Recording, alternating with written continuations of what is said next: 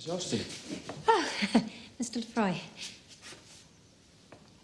And reading. Yes. I've been looking through your book of the wood, Mr. White's Natural History. Oh. How do you like it? I cannot get on. It is too disturbing. Disturbing? Take this observation. Swifts on a fine morning in May. Flying this way, that way, sailing around at a great height perfectly happily. Then,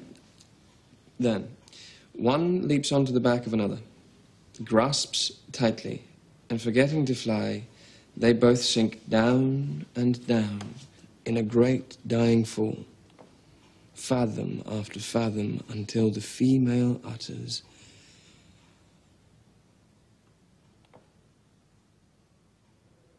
Yes?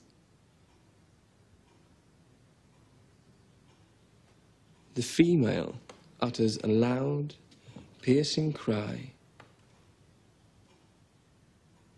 of ecstasy.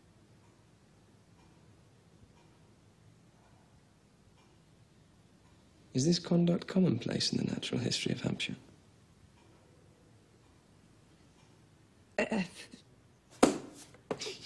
Your ignorance is understandable, since you lack, what shall we call it?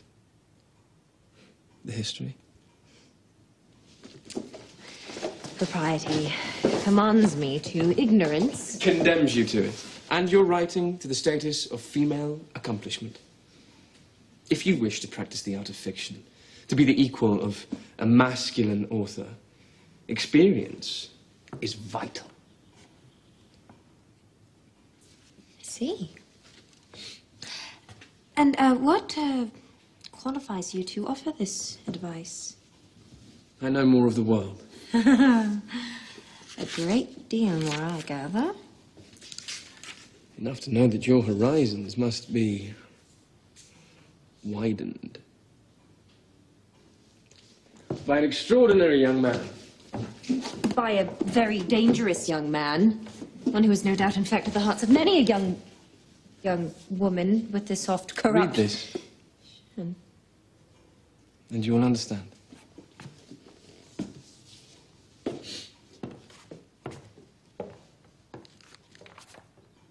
When the philosopher heard that the fortress of virtue had already been subdued, he began to give a large scope to his desires.